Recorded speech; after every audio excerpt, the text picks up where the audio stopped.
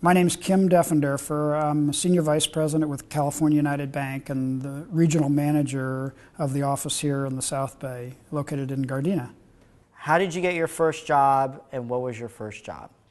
My first job was weeding other people's yards and shoveling snow.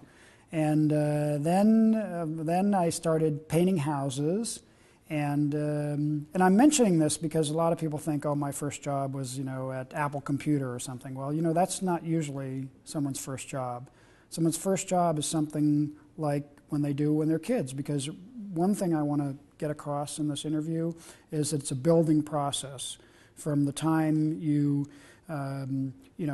do things like taking care of a neighbor's dog, because, for example, I just talked to my mother. I was telling her that I was going to be doing this, and there's a boy that lives next door to her, and he helped her take out the trash and that sort of thing.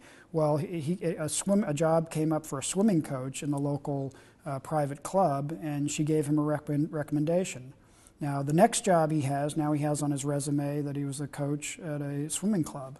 And those were my first jobs, and that helped me build a resume to get my first kind of real job outside of college. Actually, my first real job out of college was my own business. I first worked for, I went to Europe for about a year and a half. I came back, and in Europe I worked as a dishwasher and kind of a general roundabout in a tennis club in France.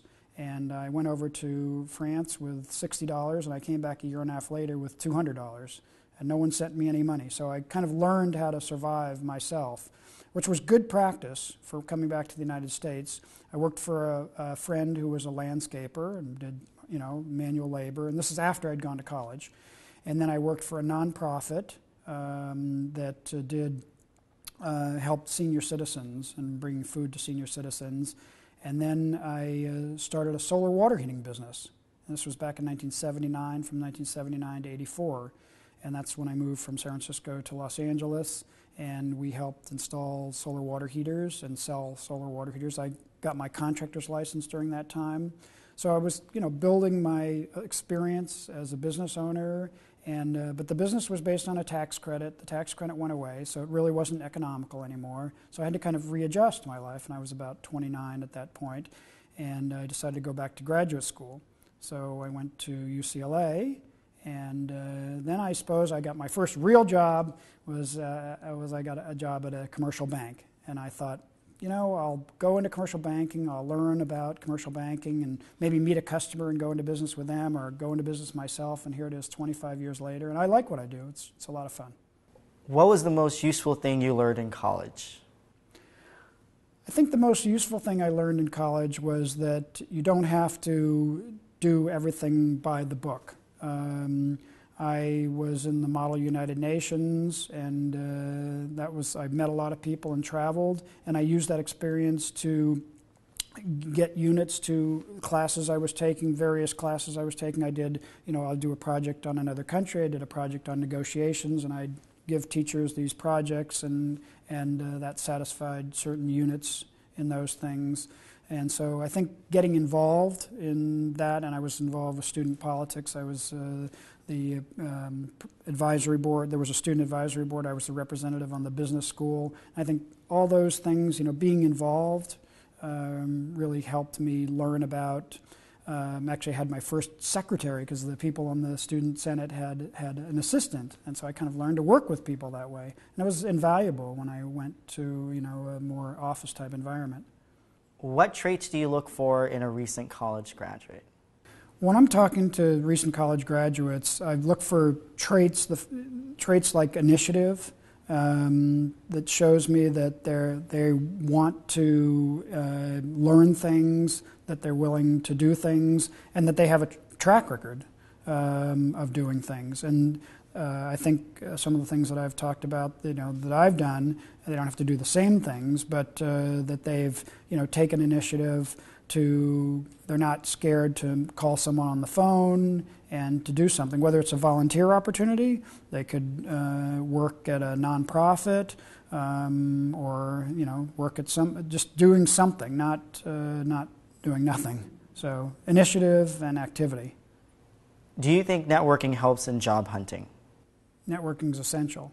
I actually am a big believer that I've taught some classes here, as you know, and that I'll ask some students who are juniors or seniors, say, oh, you're a junior or senior, and how's the job hunt going? And they'll say, well, I haven't really started yet.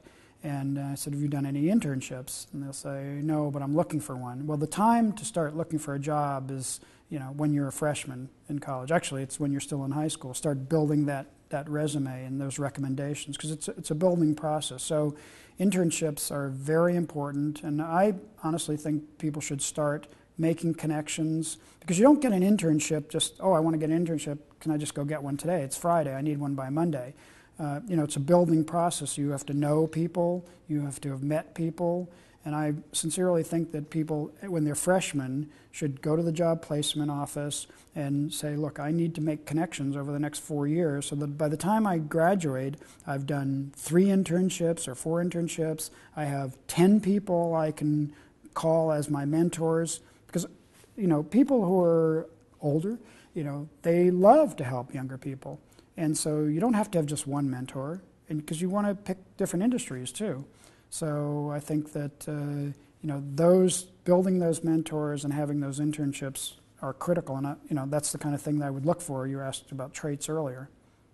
What we look for are people who know someone at the bank. Honestly, another thing I've told students when I teach these classes is that the reason that very few people get jobs from sending a resume into a human resources department. We have 112 people at the bank, and I talked to our HR director recently, and none of them came from sending resumes into the bank. 100% of them came from people that other people in the bank know.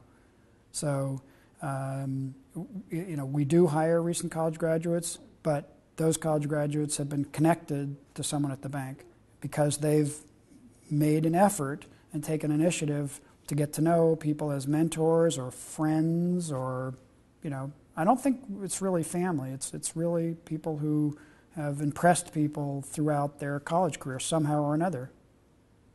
Does your business hire recent college graduates?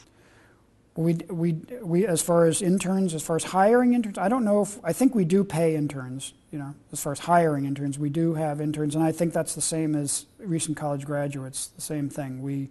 The way we get those people is they're somehow connected to another employee. So when an internship comes up, someone will raise their hand and say, hey, I know this person at Cal State University Dominguez Hills, they've, met with me a couple times, I'd like to give them a shot at interviewing for this internship. Do you think networking helps in job hunting? Well, if I can summarize for a minute, as I mentioned earlier, I think that the time to start looking for a job and thinking about your career is when you're a freshman.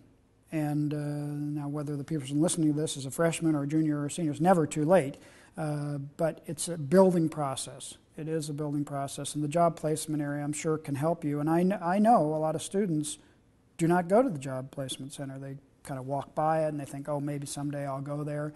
But I think that and the people in it should really be a resource, and you should see them as a resource. But you have to take your responsibility yourself, and you have to start making connections. You have to start building that experience level, because people will say, well, what have you done? What did you do in between the summer of your freshman and sophomore year? What did you do? Did you work when you were a student? Did you get involved with student government? And so people are looking for people who take initiative. It's a tough job market, I'll admit that, but there are jobs out there. And I think that the more people you talk to when you're a freshman and sophomore, the more people that you can get an idea of who's hiring and what skills they're looking for. And you can maybe take some classes that are, a lot of people graduate with a humanities major, but maybe you should take some accounting classes or this or that, because just because you get into a company in one area doesn't mean that that's going to be your whole career. But getting a job these days is harder, and sometimes that means well, it always means having connections, but sometimes it means having certain kinds of classes, maybe a little bit more practical classes than pure humanities. What is more important, career or job or both? Well, you asked what's more important, career or job, and I think career is the most important. You want to do something that you like. That said, you want to get into the job market, because you get into the job market, then you can build a career. And everyone needs to put food on their table and to pay their rent. And so the best thing is if you, like I said, you build this process so that by the time you're senior, you are landing in the career area that you want to. But I have had a lot of different jobs within banks, and not all of them were what I wanted to do at the time, but some of them were actually, in hindsight, very good for me to learn. So sometimes you take a job, you say, look, I'm going to learn from this job, and I'll stick with it for a year or 6 months or 2 years, whatever it is, whatever makes sense. And while I'm doing this, I'll learn what I can, and then I'll move on to another job. So I think career is, that's what you want to build. And that comes from the same things I was talking about, having people know you, like you, trust you, have confidence in you, because you do what you say you're going to do, you have high integrity. And, LA, it's a big city, but it's a small town. It's amazing how people come back. Someone who you're working for, or works for you, they could be your boss someday, they could be your peer someday. And so, it's good to maintain those contacts and always have people think of you in a good way, that you're, a hard worker, have high integrity, and do what you say, and fun. It's good to have a little fun too. What kind of advice would you give to a regular college student today?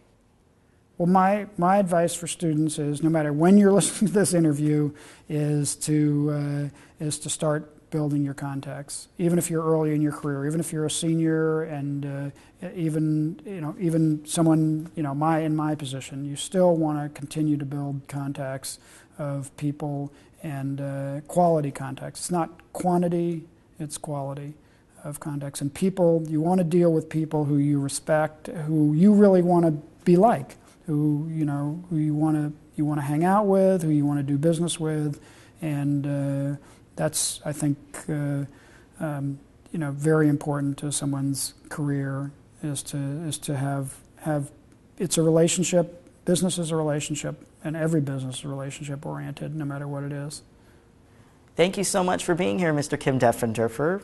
It's my advice. It's a pleasure. Thank you.